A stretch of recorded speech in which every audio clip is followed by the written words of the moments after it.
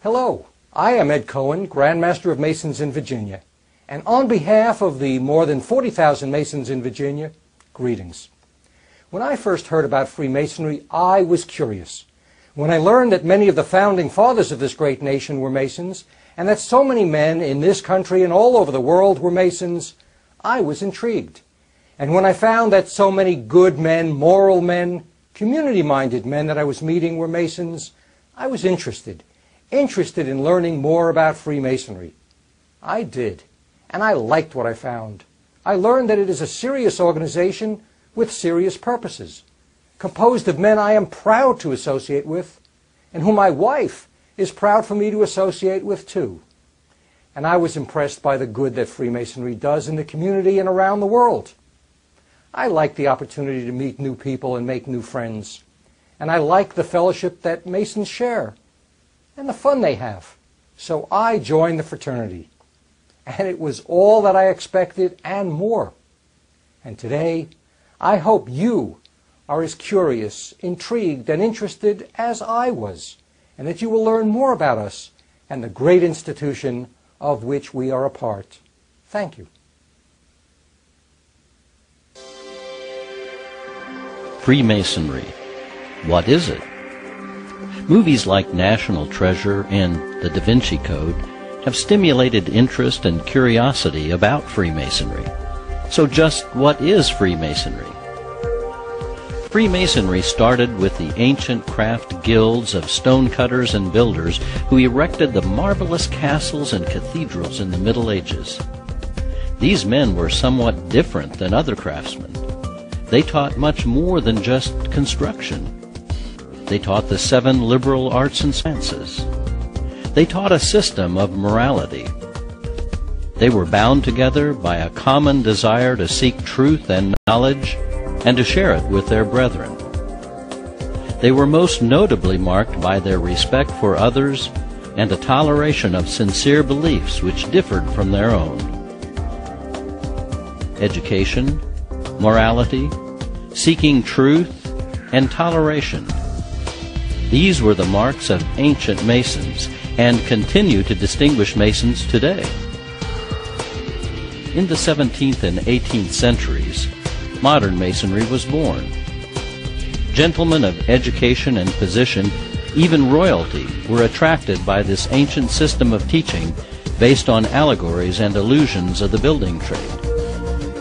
The free association of men bound together by their belief in a creator, a curious mix of high social rank and common worker seeking knowledge side by side.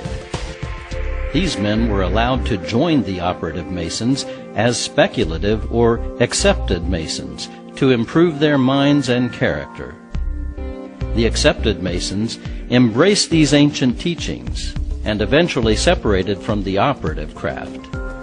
The modern system of Freemasonry, the world's oldest fraternity, was born. During this country's formative years, Freemasonry came to America, bringing with it teachings of the value of education, a desire for freedom, respect for the beliefs of others, and the personal obligations of morality. Lodges were based on written constitutions, and their leaders were democratically elected. Do these concepts sound familiar to you?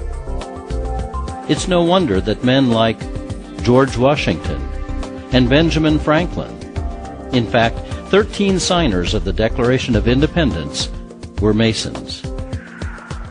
In the modern system, Virginia was the first in this country to organize an independent Grand Lodge, which continues to the present day. The ancient teachings and methods of instruction have not changed.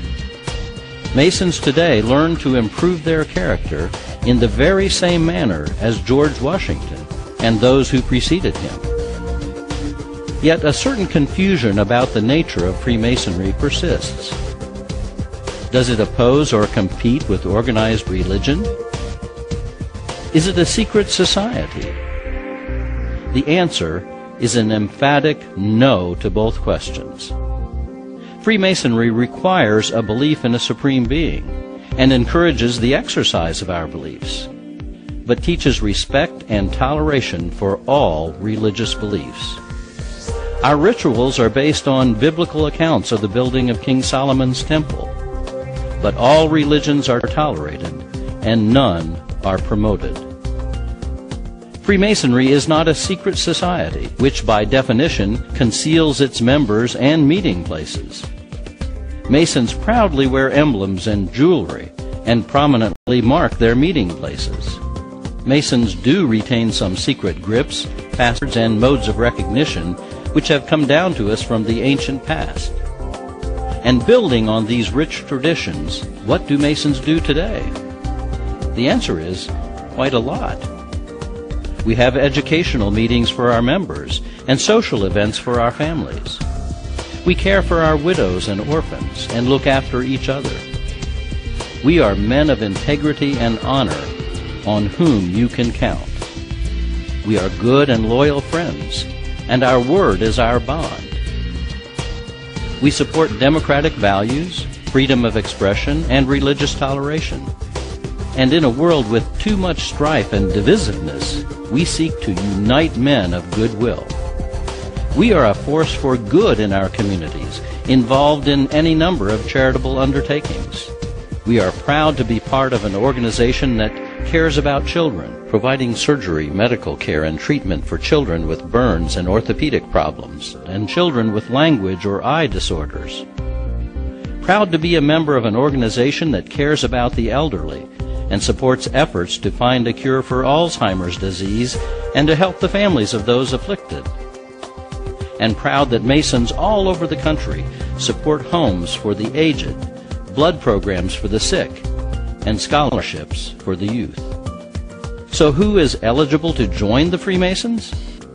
In Virginia, any man age 18 or older who believes in a supreme being, who is of good moral character, and who sincerely desires to improve himself as a man is eligible to petition a lodge for membership. You will never be asked to join a lodge, for it is considered a Masonic offense to coerce or influence the decision of another. You must ask, entirely of your own free will, and enlist 2 Masons to vouch for your good character. That's how these brothers joined our fraternity. That's it. Our secret is out. To be a Mason, you must ask a Mason. Centuries of teaching are waiting for those who ask.